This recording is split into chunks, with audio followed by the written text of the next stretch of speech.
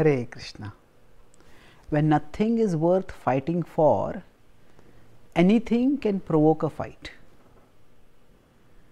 Normally, we think that people fight because something is very important for them.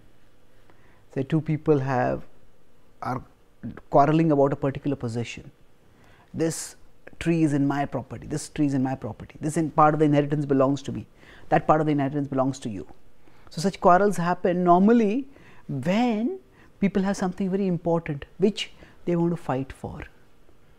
However, if there is nothing worthwhile that people have to fight for, then it is not that they will stop fighting. Rather, what makes people fight is not the specific issue that is to be disputed. Quite often, it is the mentality that makes people fight.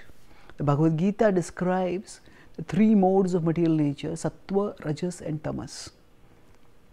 And it describes that in the mode of ignorance, there is aggressiveness, there is violence, himsa. Himsa is the characteristic, one of the characteristics of the mode of ignorance.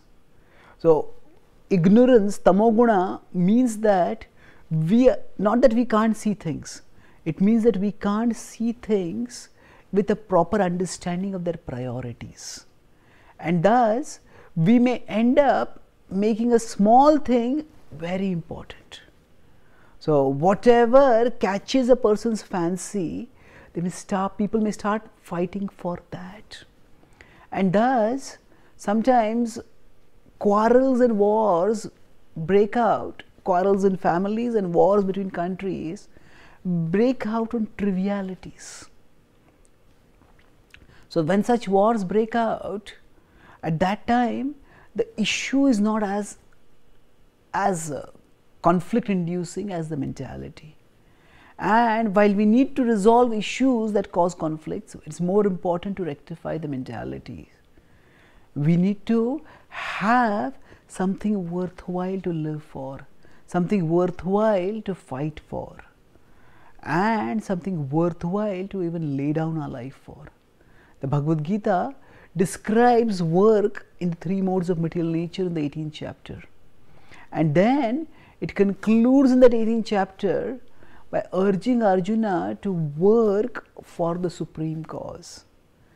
Tameva sharanam gaccha sarvabhavena bharata tat prasadat param shantim sthanam prapsasi shashvatam. In 18.62, Krishna tells Arjuna that if you surrender to the Supreme, then you will get the supreme peace, the peace that will never be lost. This is the peace that comes by inner harmony with the Divine. This peace enables us to find a shelter within through our inner connection with Krishna. And then even if externally we have difficulties, externally even if we have conflicts, we can fight without getting consumed by the fight. And the fight will be such that it will not be destructive, bent on destroying others, but it will be productive in terms of raising our consciousness towards our eternal Lord. Thank you. Hare Krishna.